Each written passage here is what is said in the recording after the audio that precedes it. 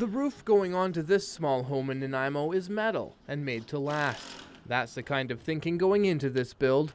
Better insulation, solar-ready design, and heated floors, all of which are higher-end choices which fit nicely with a smaller footprint. And here, fit is a fitting word, as it isn't just what fits inside, but where the house itself fits, in the backyard of another. It's under 1,000 square feet. Mom and Dad are going to be living in this cottage. It's on an existing property with an existing home. Their son and his wife are living in the existing house.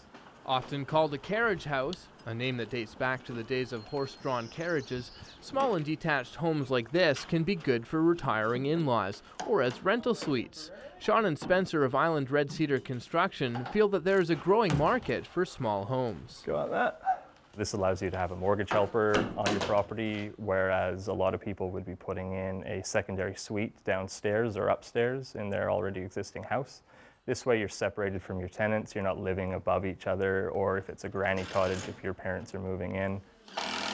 A little bit of separation goes a long way when you're living on the same property with someone. So, you know, we've all heard the horror stories about in-laws. Maybe having a yard in between you might help that relationship a little bit in the long run. There are more than 50 of these so-called carriage houses hidden throughout Nanaimo. Jane Sampson lives in one, built by her son-in-law Dave of Chequich Poiron Architecture. He agrees it's not the size of the home, but how well the living space is designed. We have a vaulted ceiling, which goes from the kitchen behind you to the large windows that are behind me. And the large windows go all the way to the floor, so that helps to bring the outside in terms of making the space feel larger. As well, there are windows on every facade, which helps bring the light in, and some skylights in the kitchen and in the bathroom. So it's a very well lit space, and most times during the year you don't even need lights on. Well-designed space is really the key, because you don't have a lot of room, and you know, inside probably storage, making sure that there's enough storage, because when people move into a place, if it's a bit smaller, they still tend to bring some of their belongings with them, of course. What I have is all I need. It just makes me feel very comfortable, and I love the feel of the house. It has a sense of calmness about it because of the design, and I love the open space concept and the large windows, all the windows actually. The City of Nanaimo made it legal to build secondary homes like this in 2009, but there are some rules in place to determine where one can be built, and not every property is suitable. The properties where detached suites are allowed are corner lots,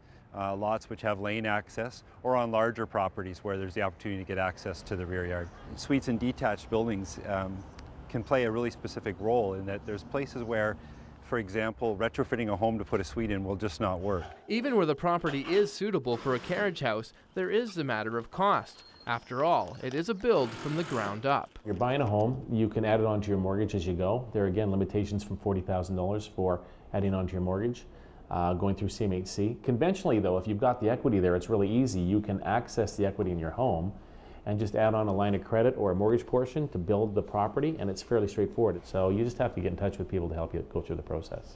More information and help around the city's guidelines for secondary houses is available from the Service and Resource Center. We have a detailed brochure that talks about secondary suites both within principal dwelling and in carriage homes. We'll probably find a lot of answers to your questions there. With Nanaimo's population growing, smaller, quality living spaces may be a trend that grows along with it. You know, in Victoria, it's $500,000 for a fixer-upper. That's kind of demoralizing for a young person trying to get into the market. But up here, you know, you can buy yourself a really nice lot and put one of these in for a fraction of that price. So why wouldn't you? Let's all move to Nanaimo. In Nanaimo, I'm Derek Johnstone.